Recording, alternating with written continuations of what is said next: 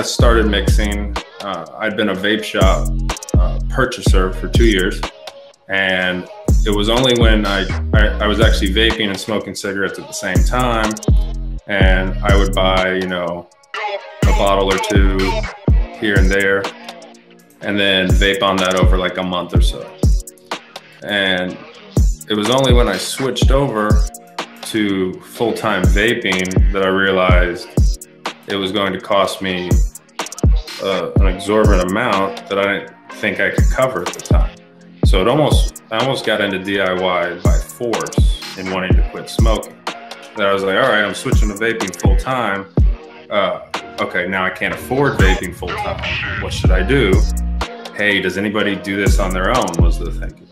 And I had never heard of DIY mixing. To me, I was scared of it, and I thought of it like, oh, leave it to the experts. I don't want anything to do with, you know, your nicotine or whatever I thought were the chemical things that went into making an e-juice. So to me, it was really out of fear that I didn't ever look for it earlier. And then it came out of necessity because I just could not afford at the time to buy the vape shop products.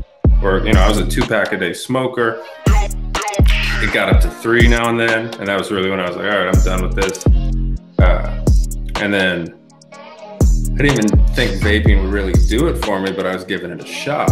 And I switched over, and day one when I started vaping full time, it worked. It's gonna be cheaper to DIY. And when we say cheaper, I mean like $1 to $2 for the same amount of e-juice that you would probably spend 15 to 20 for. I started with making a couple that I had just come up with recipes, and then a couple that were Wayne's recipes. Okay, these are close enough.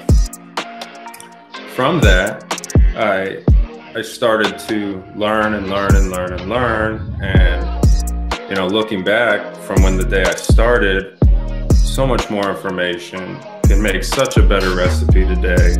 But we want to help you guys get a little closer to making better recipes.